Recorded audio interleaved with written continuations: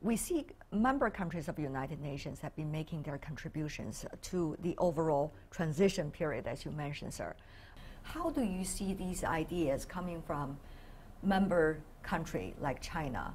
How much will it provide impetus and inspiration for cooperation among all the member states of the United Nations? For example, at the General Assembly.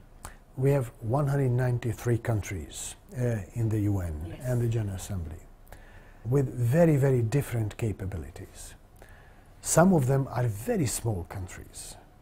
Some of them are as small as one of your villages. Obviously, these countries may have different institutional backgrounds, may have different scientific backgrounds.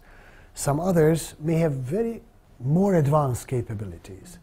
So those countries who are powerful, scientifically advanced, well-governed, those countries have the best possibility to have a leadership role, and leadership also means responsibility.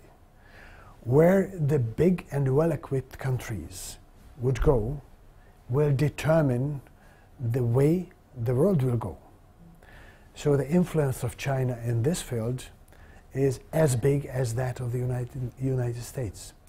These two big actors will have a huge impact on the future way the humanity will develop. And it will impact very much the smaller nations.